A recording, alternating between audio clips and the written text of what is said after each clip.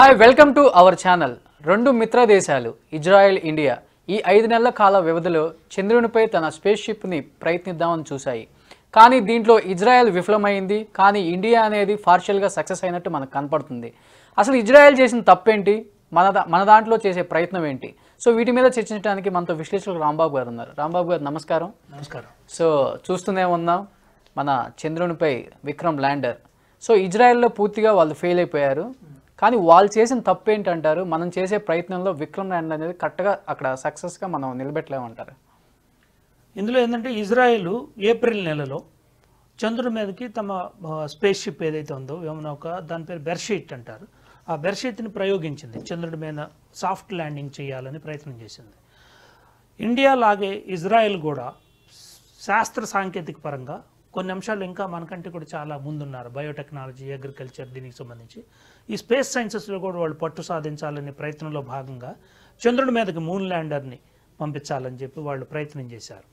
ఫిబ్రవరిలో, towards the end of the ఫిబ్రవరిలో, అంటే ఇజ్రాయెల్ స్పేస్ ప్రోగ్రాము ఇండియా అంత ఎక్స్టెన్సివ్గా, ఇంత డీప్గా లేదు. వాళ్ళు ఏంటంటే స్పేస్లోకి పంపించే రాకెట్ వ్యవస్థ వాళ్ళ దగ్గర లేదు. వాళ్ళు శాటిలైట్స్ కానీ లేకపోతే రాకెట్స్ని కానీ ప్రయోగించడానికి వాళ్ళ దగ్గర అంత సత్తా లేదు. కానీ ఒక ల్యాండర్ని, ఒక సైంటిఫిక్ ఎక్విప్మెంట్ని తయారు చేసే సత్తా మాత్రం వాళ్ళ దగ్గర ఉంది. అందుకే వాళ్ళు ఏం చేశారంటే మూన్ మీద సాఫ్ట్ ల్యాండింగ్ చేద్దామనే ప్రయత్నంలో భాగంగా బెర్షీత్ అనే ఒక స్పేస్ షిప్ని తయారు చేసి, వాళ్ళ దగ్గర రాకెట్ ప్రయోగం ద్వారా రోదసీలోకి ప్రవేశపెట్టే కెపాసిటీ లేదు కాబట్టి అమెరికాకు చెందిన ఫాల్కన్ ఎక్స్ అని చెప్పేసి ఒక స్పేస్ ప్రోగ్రామ్ ఉంది, ప్రైవేట్ ప్రోగ్రామ్. అమెరికాలో నాసాతో పాటుగా ఈ ఫాల్కన్ ఎక్స్ అనేది ఒక స్పేస్ ప్రోగ్రామ్ ఉంది. స్పేస్ ఎక్స్, ఎలన్ మస్క్ అని చెప్పేసి ఆయన స్థాపించాడు. ఫాల్కన్ కాదు, సారీ, అది స్పేస్ ఎక్స్ ప్రోగ్రామ్. ఈ స్పేస్ ఎక్స్ ప్రోగ్రామ్ ఏంటంటే, మీరు టెస్లా అనే ఎలక్ట్రిక్ కార్ గురించి వినే ఉంటారు. ఈ టెస్లా ఎలక్ట్రిక్ కార్ల వ్యవస్థాపకుడే స్పేస్ ఎక్స్ వ్యవస్థాపకుడు కూడా. ఈయనే స్పేస్ ఎక్స్ ప్రోగ్రామ్ ప్రైవేట్గా నాసాతోటి ధీటుగా ఒక ప్రైవేట్ స్పేస్ ప్రోగ్రామ్ నడుపుతున్నాడు ఆయన అక్కడ. ఆ స్పేస్ ఎక్స్ అనేది ఒక వెరీ అంబిషియస్ ప్రోగ్రామ్. వాళ్ళు రాకెట్లను ప్రయోగిస్తున్నారు, ఇంటర్నేషనల్ స్పేస్ స్టేషన్స్ కూడా కార్గోని చేరవేస్తున్నారు. ఆ కెపాబిలిటీ వాళ్ళు తొందరలోనే 3-4 సంవత్సరాల కాలంలోనే వాళ్ళు సాధించారు. నాసా సైంటిస్టులతో కలిపి ఈ స్పేస్ ఎక్స్ ప్రోగ్రామ్ని సంస్థను స్థాపించాడు. ఇజ్రాయెల్ ఏంటంటే వాళ్ళ స్పేస్ షిప్ని, మూన్ ల్యాండర్ని వాళ్ళ స్పేస్ ఎక్స్ రాకెట్ ద్వారా వాళ్ళు రోదసీలోకి ప్రవేశపెట్టిన తర్వాత విక్రమ్ చంద్రయాన్ 2 లాగానే అది కూడా ఒక 2 నెలల పాటు ఎర్త్ చుట్టూ ఎలిప్టికల్ ఆర్బిట్లో తిరిగి చంద్రయాన్ ఇంటర్లూనార్ ఆర్బిట్లోకి ప్రవేశపెట్టబడి ఏప్రిల్ 21 అనుకుంటాను, 21 రోజు వాళ్ళు ల్యాండింగ్ చేయడానికి ప్రయత్నించారు మూన్ మీదకి. విక్రమ్ ల్యాండర్ లాగానే సాఫ్ట్ ల్యాండింగ్కి ప్రయత్నించారు.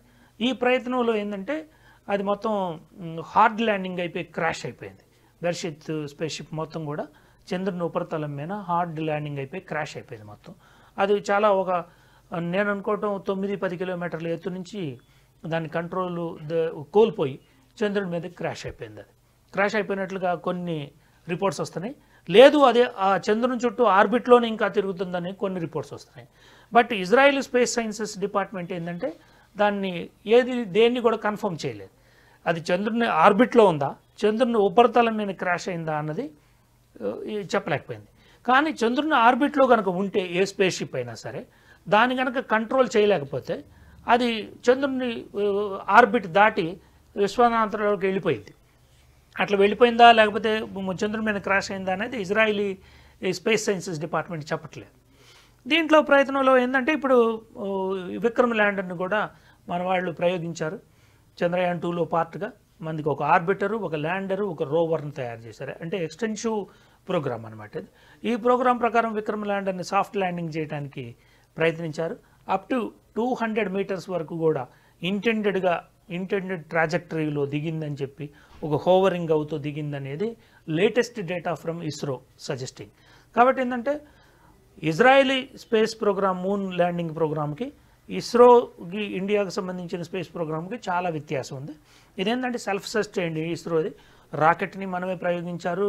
తర్వాత చంద్రయాన్ 2లో పార్ట్గా ఆర్బిటర్ని మన వాళ్ళే రూపొందించారు. ఆర్బిటర్ని సక్సెస్ఫుల్గా ఇప్పుడు చంద్రుని ఆర్బిట్లో తిరుగుతూ చాలా డేటాని సేకరిస్తుంది. అది ల్యాండర్ని మన వాళ్ళే రూపొందించారు. ల్యాండరు అప్ టు 200 మీటర్స్ వరకు కూడా వెళ్ళి అది ఒక ఒరిగి పడింది అనేది మనకు వస్తున్నటువంటి సమాచారం. దీని ప్రకారంగా మనం ఇజ్రాయిల్ ప్రోగ్రామ్కి ఇండియన్ ప్రోగ్రామ్ని జతకట్టలేము, కంపేర్ చేయలేము. ఎందుకంటే ఈ ప్రోగ్రామ్ ఆల్మోస్ట్ సక్సెస్ఫుల్గా సాఫ్ట్ ల్యాండింగ్ అయిందని చెప్పుకోవచ్చు ఇండియాది. బ్యారింగ్ కమ్యూనికేషన్ అనేది పోయింది. ఇప్పుడు ఈ కమ్యూనికేషన్ ఎట్లా పునరుద్ధరించుకోవాలనేది ఇస్రో నాసా సహకారంతో ప్రయత్నిస్తుంది. కాబట్టి ఈ రెండింటిని కంపేర్ చేయలేము మనం. But ambitions of Israeli people and Israeli government is that one day, ఈ రోజు కాకపోయినా నెక్స్ట్ ప్రోగ్రాంలోనైనా సరే మేము చంద్రుడి మీద సాఫ్ట్ ల్యాండింగ్ చేస్తాము అనేది వాళ్ళ కళ. ఆ కళ నిజంగానే ఇజ్రాయెల్ మన మిత్రదేశం కాబట్టి ఇజ్రాయెల్ కూడా ఈ ప్రయత్నంలో సక్సెస్ సాధించాలని మనం కోరుకుందాం. At the same time ISRO తన ప్రయత్నాలు తాను చేస్తుంది. ఈ రోజు కాకపోతే రేపటికైనా, అంటే చంద్రయాన్ 3 గురించి అప్పుడే మాట్లాడటం మొదలుపెట్టారు. దాంట్లో ఏమవుతుందో చూద్దాం. ఇప్పుడు చంద్రయాన్ 3 కూడా ప్రయోగించాలంటున్నారు కదా, ఒకవేళ చంద్రయాన్ 3 కూడా ప్రయోగించాలి అంటే అది కూడా సౌత్ పోల్ మీద ఉంటుందా? అది ఇప్పుడే ఏమి చెప్పలేము. శాస్త్రజ్ఞుల మ్యాండేట్ ఎట్లా ఉంది, ఇస్రోకి మ్యాండేట్ ఉంటుంది. ఎందుకంటే డిపార్ట్మెంట్ ఆఫ్ స్పేస్ సైన్సెస్ నుంచి ఈ ఇస్రో ఇంటర్నల్ ఒక ఇంటలెక్చువల్ ఫోరం అంతా డిసైడ్ చేస్తుంది ఏం చేయాలనేది. దాన్ని బట్టి వాళ్ళు ప్రభుత్వానికి నివేదిక పంపిస్తారు. మనం సౌత్ పోల్ మీద దిగాల, ఈక్వేటర్ మీద దిగాల, నార్త్ పోల్లో దిగాల అనేది ప్రాబబిలిటీస్ మొత్తం సైంటిస్టులదే అందులో డెసిషన్ మేకింగ్. గవర్నమెంట్ ఓన్లీ దానికి అగ్రిమెంట్ ఇస్తుంది అంతే, దాన్ని ఒక ఒప్పుకుంటుంది అంతే. కాబట్టి సౌత్ పోలా నార్త్ పోలా అనేది ఇంకా ఏం తెలియదు, అది ఇనిషియల్ స్టేజెస్లోనే ఉందని మాత్రం మనం చూడాలి. అసలుకి జపాన్తో చంద్రయాన్ 3 అసలు ఎందుకు చేస్తున్నాను సార్ మనం ఇప్పుడు? అంటే జపాన్కి కూడా రాకెట్ ప్రయోగించే సత్తా ఉంది. వాళ్ళు అప్పుడప్పుడు అవుటర్ ఆర్బిట్, అవుటర్ స్పేస్లోకి వాళ్ళకి రాకెట్ లాంచింగ్ పరిజ్ఞానం ఉంది. అంటే డీప్ స్పేస్లోకి వాళ్ళు పెద్దగా వెళ్ళకపోయినా బట్ శాటిలైట్ లాంచ్ చేసే కెపాసిటీ జపాన్కి కూడా ఉంది. జపనీస్ స్పేస్ ఎక్స్ జాక్సా అని చెప్పేసి ఉంది. అది one of the most competitive space agencies in the world. వాళ్ళు ఏంటంటే ఈ మధ్య ఒక అద్భుతమైనటువంటి ఒక ప్రయోగం చేసి సక్సెస్ అయ్యారు. తోకచుక్కలు అంటాం మనం, కామెట్స్ అంటారు. తోకచుక్కలు అనేది దాదాపు విశ్వంలో గ్రహానికి మధ్య అవుటర్ స్పేస్లో ఎంత స్పీడ్లో తిరుగుతుంటే అంటే 90,000 కిలోమీటర్ల పర్ అవర్ నుంచి 127 కిలోమీటర్ల పర్ అవర్ దాకా ఆ స్పేస్లో తిరుగుతూ ఉంటాయి కామెట్స్. కామెట్ అంటే ఏంటంటే ఒక గ్రహాన్ని ఒక చిన్న తోక అనమాట. అది ఒక అంటే భూమి లాంటిది ఒక తోకలాగా ఉంటే ఎట్లా ఉంటుంది అనేది కామెట్, తోకచుక్కలు అంటారు తెలుగులో. వాళ్ళు ఈ మధ్య ఒక తోకచుక్క అంటే 93,000 కిలోమీటర్ల పర్ అవర్ తిరుగుతున్నటువంటి తోకచుక్క మీద వాళ్ళ చిన్న మినియేచర్ స్పేస్ షిప్ని దాని మీద ల్యాండ్ చేశారు. అంటే అది తిరుగుతూనే ఉంటుంది. ఇప్పుడు చంద్రుడు ఏంటంటే స్టేషనరీలో ఉంటాడు, తన చుట్టూ తను తిరుగుతా. పానికి తోకచుక్క ఏంటంటే చాలా ఫాస్ట్గా తిరుగుతూ ఉంటుంది. విశ్వంలో ఎంత ఫాస్ట్ అంటే 93,000 కిలోమీటర్ల పర్ అవర్. అంత స్పీడ్లో తిరుగుతున్నటువంటి ఒక తోకచుక్క మీద జపనీస్ స్పేస్ ఏజెన్సీ తమ స్పేస్ క్రాఫ్ట్ హయబూసా 2 అంటారు. హయబూసా 2 అనే స్పేస్ రాకెట్ని దాని మీద దించింది. దాని నుంచి ఏంటంటే తోకచుక్కలు అనేది విశ్వంలో ఎట్లా పడతాయి, ఈ తోకచుక్కల చరిత్ర ఏంటి, దీని నుంచి విశ్వం అంటే మన సూర్య కుటుంబంలో ఎటువంటి మార్పులు జరుగుతాయి, భూమి, జూపిటర్, మార్సు ఇటువంటి గ్రహాల పుట్టుకగల ఒక రహస్యాన్ని తోకచుక్క మనకు అందిస్తుంది అంటారు. ఎందుకంటే అన్ని గ్రహాలు ఆ అవుటర్ స్పేస్లో జరుగుతున్నటువంటి దుమ్ము ధూళిని ఒక మొత్తం కలుపుకొని ఏర్పడింది ఒక తోకచుక్క. ఈ తోకచుక్క అనేది హై స్పీడ్లో గ్రహాంతరానికి మొత్తాన్ని తిరుగుతూ ఉంటాయి. ఈ తోకచుక్కలు కనుక హెవీ స్పీడ్లో తిరిగితే ఒక్కోసారి మనం హ్యాలీస్ కామెట్ అని చెప్పి 97 సంవత్సరాలుగా తిరుగుతూనే ఉంది. మనం 1997లో అది వచ్చి భూమిని ఢీకొంటుందని చెప్పి చాలామంది హడలిపోయారు ప్రపంచవ్యాప్తంగా కూడా. హ్యాలీస్ కామెట్ వచ్చి భూమిని ఢీకొంటుంది. ఎందుకంటే అంత స్పీడ్లో అంత పెద్ద వైశాల్యం గలది వచ్చి ఢీకొంటే భూమి మీద సర్వం నాశనం అయిపోతుందని భయపడ్డారు. ఎందుకంటే తోకచుక్కలు ఈ కామెట్స్ అనేవి వెరీ డేంజరస్. ఈ అంత స్పీడ్లో అంత ఒక పరిభ్రమణిస్తున్నటువంటి స్పీడ్లో వెళ్తున్న కామెట్ మీద జపనీస్ ఏజెన్సీ హయబూసా 2 రాకెట్ని వాళ్ళ స్పేస్ షిప్ని దించి ఈ కామెట్ గురించి మొత్తం పరిశోధన చేస్తున్నారు. ఈ క్రమంలో ఏంటంటే హయబూసా 2 రాకెట్ ఆ తోకచుక్క అంతరించిపోతుంది. కొద్ది రోజులు తిరిగిన తర్వాత అది మొత్తం దాని అంతా సెల్ఫ్ డిస్ట్రక్షన్ అనమాట. దాంతోపాటు హయబూసా రాకెట్ కూడా నాశనం అయిపోతుంది. బట్ ఈ లోపు ఏంటంటే కామెట్స్ వాటి పుట్టుక గురించి ఈ హయబూసా 2 రాకెట్ చాలా డీప్ నాలెడ్జ్ని జపనీస్ స్పేస్ ఏజెన్సీ సంపాదించింది. ఇంకోటి ఏంటంటే వాళ్ళు ఇంత వేగంగా తిరుగుతున్నటువంటి కామెట్ మీదనే దించినప్పుడు వాళ్ళ దగ్గర ఒక టెక్నాలజీ ప్రూవ్ అయింది, వాళ్ళ దగ్గర ఉన్న టెక్నాలజీ. ఆ టెక్నాలజీని మనం ఏమన్నా చంద్రుడి మీద మూన్ ల్యాండింగ్కి, సాఫ్ట్ ల్యాండింగ్కి ఉపయోగపడుతుందేమోనని ఇస్రో ఆశ. అది డెఫినెట్గా సక్సెస్ అవుతుంది, ఎందుకంటే Japanese technology is at different stage. Most అడ్వాన్స్డ్లో ఉన్నారు, ఎలక్ట్రానిక్స్, మెకట్రానిక్స్ సంబంధించి చాలా అడ్వాన్స్డ్లో ఉన్నారు ఇండియా కంటే వాళ్ళు. ఆ టెక్నాలజీ మన Indian space research organisation ISRO ఏంటంటే అవుటర్ స్పేసు, డీప్ స్పేస్కి సంబంధించిన టెక్నాలజీ మన వాళ్ళు మాస్టరీ చేశారు. వాళ్ళు మనకు కావాల్సింది ఏంది ఇప్పుడు, మన దగ్గర లేనిది ఒకటే, soft landing of any space craft. అది చంద్రుడి మీద కానీ లేకపోతే అవుటర్ స్పేస్లో కానీ, ఇప్పుడు ఇంటర్నేషనల్ స్పేస్ స్టేషన్ అని అవుటర్ స్పేస్లో తిరుగుతూ ఉంది ఒక స్టేషన్. దానికి ఏంది రష్యన్ సోయూజ్ క్యాప్స్యూలు అమెరికా నుంచి ఈ స్పేస్ ఎక్స్ రాకెట్స్ వెళ్ళి అనుసంధానం అవుతున్నాయి. అంత స్పీడ్లో తిరుగుతున్న వాటికి వాటి డాక్ అవుతాయి. ఆ డాకింగ్ టెక్నాలజీ అనేది మన దగ్గర లేదు ప్రస్తుతానికి. ఆ docking technology Japan space agency ద్వారా మనకేమన్నా మరి వస్తుందేమో చూడాలి. ఇద్దరు కలిసి కనుక జాయింట్ వెంచర్లో కనుక పనిచేస్తే వాళ్ళ precision landing system, soft landing system ఈ చంద్రయాన్ 3 ప్రాజెక్ట్కి డెఫినెట్గా ఉపయోగపడుతుందని మనం భావించాలి. ఒకవేళ మన వాళ్ళు ప్రవేశపెట్టిన చంద్రయాన్ 2 సక్సెస్ అయితే చంద్రయాన్ 3లో మనిషిని పంపిస్తారా, లేకపోతే వాళ్ళు అనౌన్స్ చేసినట్లుగా రోబోట్ని పంపిస్తారా? మళ్ళీ అంటే మనిషిని పంపించే అంత మాస్టరీ ఇంకా మనం రీచ్ అవ్వలేదు కాబట్టి మనిషిని పంపించే ఛాన్సెస్ తక్కువే చంద్రయాన్ 3లో.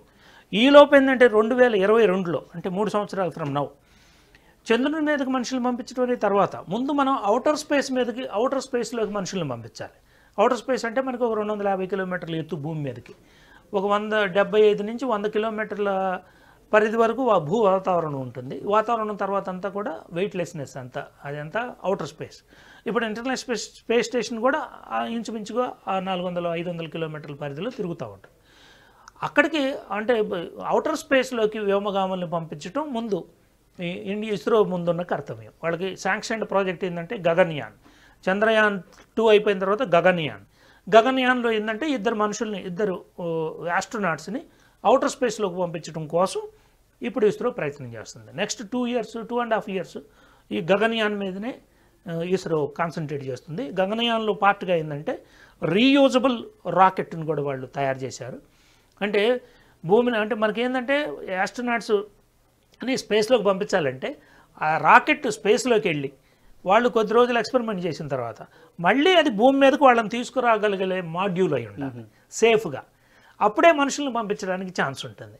ఇప్పుడు గగన్యాన్లో పార్ట్గా కనుక మనం యాస్ట్రోనాట్స్ని అవుటర్ స్పేస్లోకి పంపించి వాళ్ళని సక్సెస్ఫుల్గా భూమి మీదకి మళ్ళీ రప్పిస్తే, ఆ టెక్నాలజీ మన దగ్గర కనుక మాస్టర్ అయితే, మీరు చెప్పినట్టు చంద్రయాన్ 3లో మనకి ఈ లోపుగా సాఫ్ట్ ల్యాండింగ్ ప్రక్రియలు కూడా మొత్తం సరి చేసుకుంటే భూమి అంటే చంద్రుడి మీదకి మనుషులను పంపించడం అనేది 2023 తర్వాతనే సాధ్యమవుతుందనేది నా అభిప్రాయం. 2022 వరకు గగన్యాన్ ఉంది. దాంట్లో ఏంటంటే సక్సెస్ఫుల్గా అవుటర్ స్పేస్లోకి ఆస్ట్రోనాట్స్ని పంపించింది ఇస్రో. మళ్ళీ వాళ్ళని సేఫ్గా భూమి మీదకి తీసుకొచ్చే ప్రోగ్రామ్ ఉంది. తర్వాత చంద్రయాన్ 3 ఉండొచ్చు జపనీస్ సహకారంతో. అప్పుడు ఒక space ship, ISRO space ship Vikram lander లాంటిది ఇంకా కొంచెం పెద్ద పరిణామంలోనే ఉండొచ్చు. అది చంద్రుడి మీదకి ముందు సాఫ్ట్ ల్యాండింగ్ అవ్వాలి. అది కాబట్టి రోబోటిక్ ఆర్మ్ ఇట్లాంటి రోవర్లని పంపించడానికి ఛాన్స్ ఉంది తప్పితే చంద్రయాన్ 3లో కూడా మనుషులను పంపించే ఛాన్స్ అయితే లేదు. ఎందుకంటే మనుషుల్ని పంపించినప్పుడు వాళ్ళని సక్సెస్ఫుల్గా మనం తీసుకురాగలిగినప్పుడే పంపిస్తారు. కాబట్టి చంద్రయాన్ 3లో కూడా మనుషుల్ని పంపించే అవకాశం లేదనేది నా ఉద్దేశం. ఫైనల్గా చంద్రయాన్ 2 అటు ఇటుగా ఉన్నప్పటికీ చంద్రయాన్ 3 అనేది జపాన్తో కలిసి మనం సక్సెస్ అయితే ఆ క్రెడిట్ మన ఇండియాకి వస్తుందంటారా, జపాన్కి వస్తుందంటారా? డెఫినెట్గా ఇండియాకి వస్తుంది. జపనీస్ ఎందుకంటే స్పేస్లో ఇప్పుడు నాసా, ఇస్రో దాదాపుగా ఒక 20-25 సంవత్సరాలుగా పరస్పరం సహకరించుకుంటున్నాయి. చంద్రయాన్ 1లో భాగంగా ఇస్రో మూన్ ఇంపాక్ట్ ప్రోబ్ అని చెప్పేసి ఒకటి లాంచ్ చేసింది.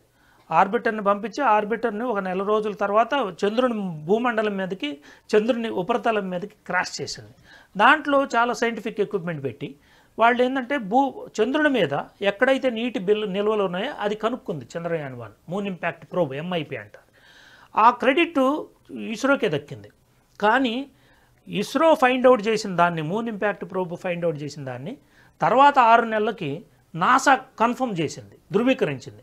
చంద్రయాన్ 1 చెప్పింది కరెక్ట్, ఇక్కడ నీటి నిల్వలు ఉన్నాయని చెప్పేసి చంద్రుడి మీద నీటి జాడలు కనుక్కున్నది ఇస్రోనే చంద్రయాన్ 1 ద్వారా. కాబట్టి చంద్రయాన్ 3 జపనీస్ సహకారంతో చేసినా కూడా కొన్ని ఏరియాస్ ఆఫ్ టెక్నాలజీ మాత్రం యూజ్ చేసుకుంటారు. దాన్ని ఆ క్రెడిట్ మొత్తం కూడా ఇస్రోకే వెళ్తుంది తప్ప జపాన్కి వెళ్తుంది అనేది మనం అనుకోకూడదు.